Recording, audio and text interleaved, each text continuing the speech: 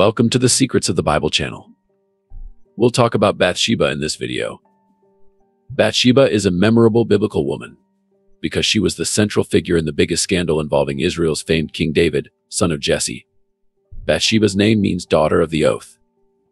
Bathsheba's biblical stories include adultery and bloodshed, prophetic rebuke with catastrophic consequences, and the breaking and making of the throne. She was married to David, one of the most beloved kings in the Bible, and she had 4 children, the first and most famous of whom was Solomon. The Bible never lavishes praise on its heroes.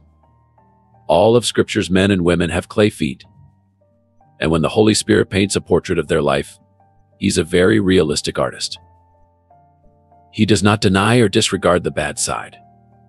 Except for the sin of Adam and Eve, no sin has garnered more attention than David's transgression with Bathsheba. The biblical narrative of this remarkable event implies that she was not a doctress, as most people portray her, but a prey who captured the attention of a great king at a time when he was already disconnected from his divine mission.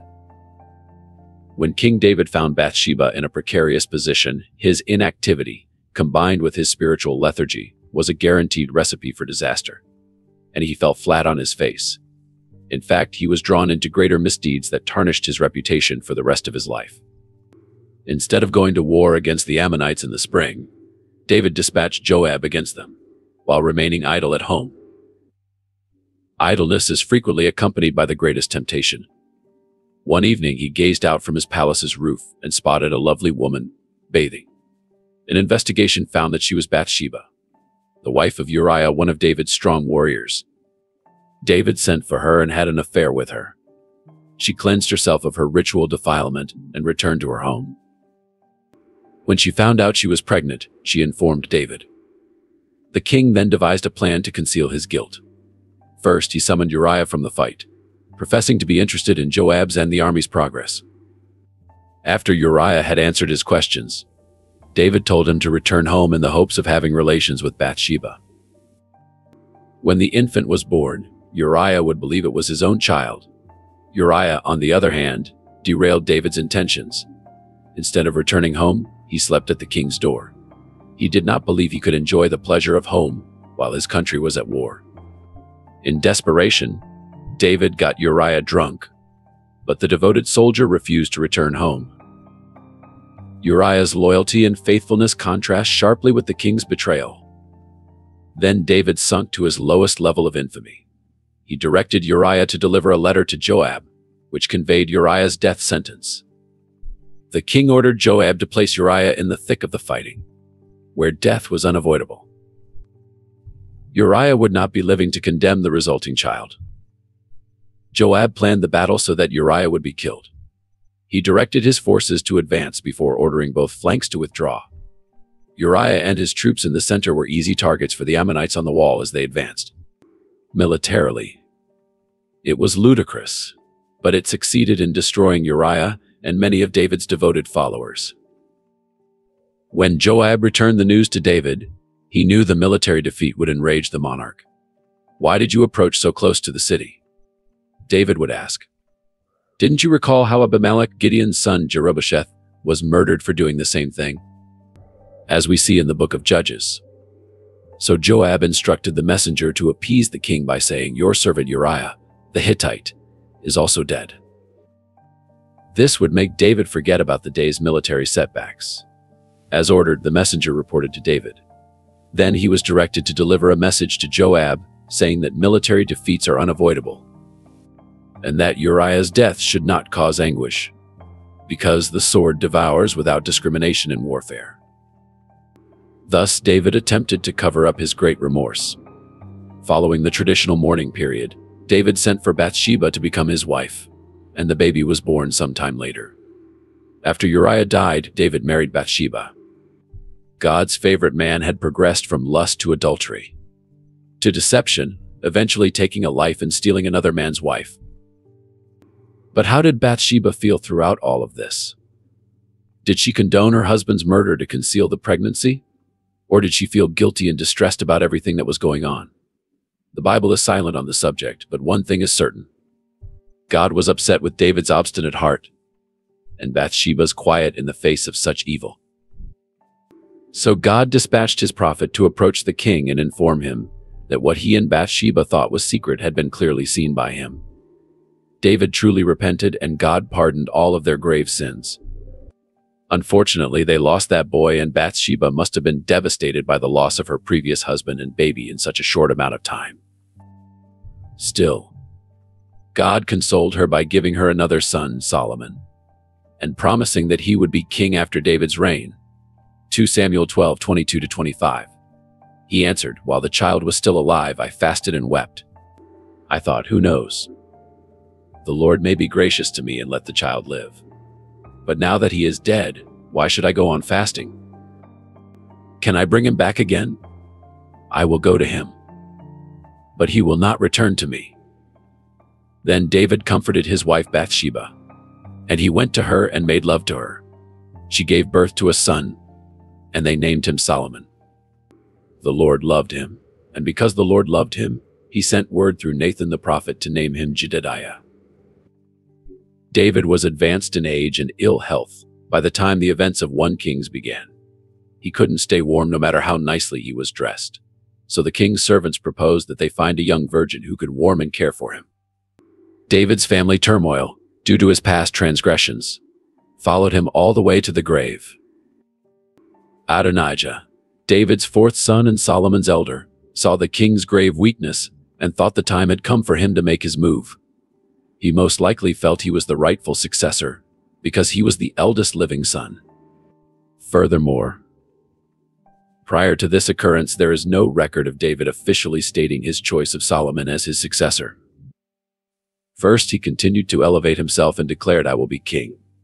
Second, he attracted a large number of admirers due to his excellent looks and charm. Even David's military commander, Joab, his steadfast backer, Abiathar the priest, Adonijah's royal brothers, and all the men of Judah supported Adonijah. The prophet Nathan and Bathsheba quickly grasped the gravity of the situation. They devised a strategy to persuade David that unless he acted quickly and firmly, Adonijah would become king. Bathsheba approached David and reminded him of his oath to crown Solomon, their son. Because this promise is not stated elsewhere, it is possible that it was a private affair between them. She also informed him that Adonijah had declared himself king, was gaining support, and had declined Solomon's invitation to his banquet. That meant Solomon and his mother would be punished as criminals and enemies of the throne after David died and was buried. Nathan the prophet appeared before King David, echoing Bathsheba's story. Then he basically questioned the king. "Did I miss anything? Did you support Adonijah without telling us?" David was frail but not feeble-minded. He intended to uphold his previous promise. Adonijah had not engaged in armed revolt like Absalom. So, rather than attacking Adonijah and risking a civil war, David correctly reasoned that the majority of the people were still loyal to him. So David directed that his devoted servants anoint Solomon at Gihon, proclaim him king in front of all the people, and set him on David's throne. Fortunately, she had matured from the innocent person she had been for so many years into a wise queen. So she listened to the prophet Nathan and sought his advice on how to effectively manage this delicate problem, in order to see God confirm the words he had stated previously. She went to her husband, the king, with humility and spoke wisely to him. Based on what his wife had said, David rose quickly and placed his crown on Solomon to anoint him king before any issues arose. Bathsheba's wisdom had brought in the peaceful reign of Solomon, but not long after that, she nearly fell into the Adonijah's scheme to become king. Fortunately, she had raised a son who was also a wise man, so he spotted the scheme as soon as the discussion came up. Adonijah had already demonstrated his desire to conspire for the throne. He should have faded into the background when Solomon spared his life, but he couldn't leave well enough alone. Adonijah approached Bathsheba and requested a calm conversation. He began by reminding her, cue the somber music, that he and every one of Israel expected him to be king, but that it had been taken away from him. He then made a request. Adonijah erroneously requested that Solomon's mother visit the king on his behalf and give him Abishag the Shunammite as his wife. "Very well," Bathsheba replied. "I will speak to the king for you." When Bathsheba went to King Solomon to speak to him for Adonijah, the king stood up to meet her. bowed down to her, and sat down on his throne. He had a throne brought for the king's mother, and she sat down at his right hand. "I have one small request to make of you," she said. "Do not refuse me." The king replied, "Make it my mother. I will not refuse you." So she said, "Let Abishag the Shunammite be given in marriage to your brother Adonijah." King Solomon answered his mother, "Why do you request Abishag the Shunammite for Adonijah? You might as well request the kingdom for him. After all, he is my older brother." "Yes, for him and for Abiathar the priest, and Joab son of Zeruiah." Then King Solomon swore by the Lord, "May God deal with me, be it ever so severely, if Adonijah does not pay with his life for this request. And now, as surely as the Lord lives, he who has established me securely on the throne of my father David, and has founded a dynasty for me, as he promised, Adonijah shall be put to death today." So King Solomon gave orders to Benaiah son of Jehoiada, and he struck down Adonijah, and he died. 1 Kings 2, 1:8-25. Abishag had been David's concubine, though he had not been intimate with her. To acquire a woman from a king's harem was to have grounds for claiming the crown. 2 Samuel 3, 6-7. During the war between the house of Saul and the house of David, Abner had been strengthening his own position in the house of Saul. Now Saul had had a concubine named Rizvan, daughter of Aiah. And Ishbosheth said to Abner, "Why did you sleep with my father's concubine?" Whether Bathsheba was unaware of Adonijah's request or understood it all too well, she related to the king. Solomon instantly saw Adonijah's appeal as a plot against the throne. He responded, "You might as well beg the throne for him, because he is my elder brother." Because Adonijah was the next king in line, marrying Abishag would have given him 2 claims to the throne in the eyes of Israel's people. So, in Solomon's opinion, his brother's request was an act of treason. Adonijah paid with his life for this plotting.